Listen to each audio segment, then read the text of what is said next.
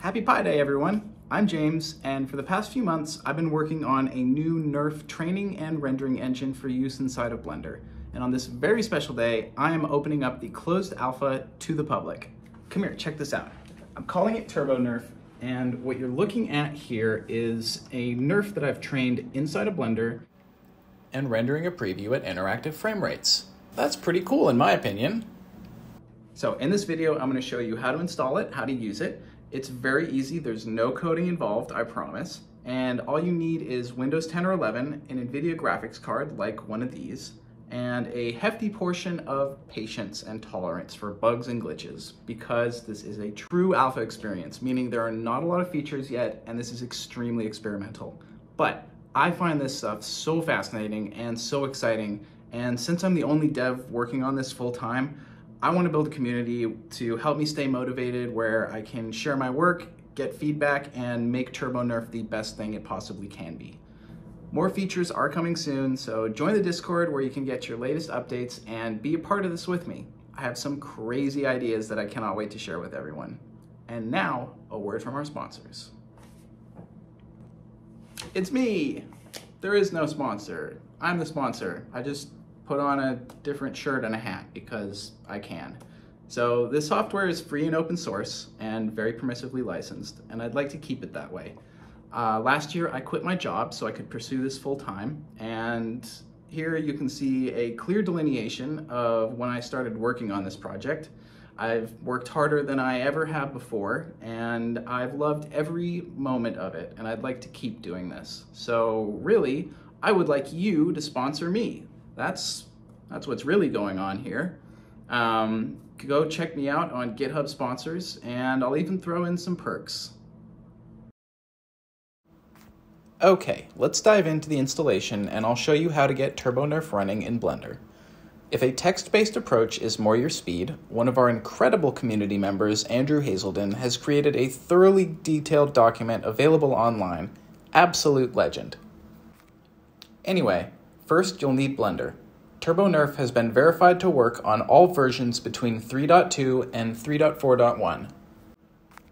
Next, you'll need to download the three following things: the Blender Addon, the render engine, TurboNeRF, and the test dataset.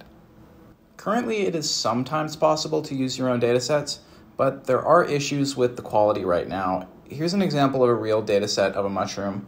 You can see it's just not great.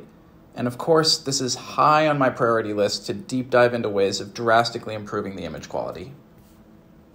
For now, there's a lot you can do with just a bulldozer, so let's continue. First, go into the TurboNeRF repository page and find the link to Releases and Pre-Release. This is a continuously deployed, downloadable version of the Python library that Blender interfaces with to run the training and rendering processes. Make sure to read through the notes for this release. Depending on what GPU you have installed, it's going to be a different download, and the only one that will work is the one for your GPU's architecture. In this machine, I have an RTX A6000, so for me, I will need the Ampere variant. It doesn't really matter where you put this, just unzip it and remember where it is. You can see inside there is a .pyd file. This is the Python library. Also, there are some DLLs for CUDA. Leave these all in the same folder, pretty please. Next, let's go to the Blender Addon repository and find the same releases page, pre-release, and download TurboNeRF Blender Addon.zip. Don't unzip this one, we can just install it in Blender as is. And finally, download the Lego Bulldozer dataset and unzip that. Okay, we're done downloading, let's start installing. Open up Blender, go to Edit, Preferences, Add-ons, click Install in the upper right corner, and find the TurboNeRF Blender Addon.zip file you downloaded just a few moments ago. Hit Install Addon, and then click the checkbox to activate it.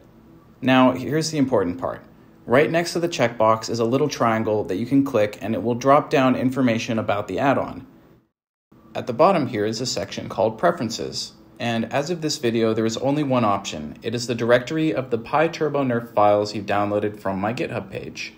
Alright, you can click the little folder icon and navigate to the unzipped directory containing pyturbonerf.pyd and all the DLLs. Hit accept. And that's it. Congratulations! You've just installed the very first pre-release version of my life's work. Now let's use it. Click anywhere in the 3D view and press N on the keyboard, or try to find this extremely well-hidden, tiny left caret-looking sorry excuse for a button and click it to reveal the workspace panels. And now, one of them should be TurboNeRF. Let's open that up and go to Import Dataset. Find the Lego Bulldozer folder you downloaded, select the transforms.json inside of it, and hit Import Dataset. And now you can click Start Training. It may look as though nothing has happened, but if you check out the developer console, you'll see that it has started training.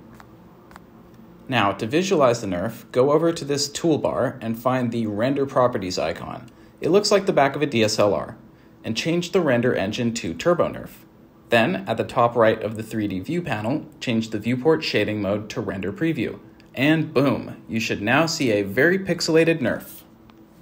You may notice that the colors look pretty washed out. This is on my to-do list to solve, but you can get around it right now by opening up the color management properties and changing the view transform from filmic to raw.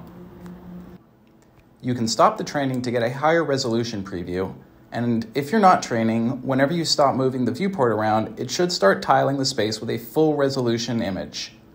Okay, I'm going to make a simple orbit shot. All I did here was parent the camera to a null and rotated the null. And now let's export the animations as a video. I'm running this on a single RTX A6000 and it takes about 6 seconds per frame, so I'm going to speed through this. And there we have it. A NeRF that was trained and rendered all inside of Blender. It almost brings a tear to my eye. And that's it. Let me know what you think. If you make anything with it, tag me on social media. I'd love to see what you're doing.